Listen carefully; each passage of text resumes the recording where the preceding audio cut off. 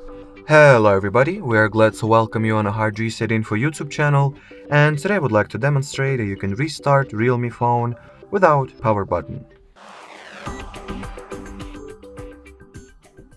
So if for some reason you are not able to hold or press to begin with the side power key, you can absolutely help yourself by enabling the shortcut menu and restart your device through software button.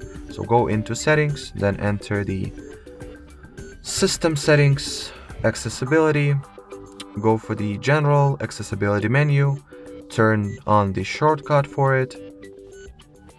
Then once this shortcut appears, tap over here, then choose the power option over here, and as you can see the power off menu gets launched right away. From here you gotta just simply tap at the restart rectangle over here, then confirm your action by tapping at the tap to restart, and that would be it. So thanks for watching, thanks for your attention, and bye bye.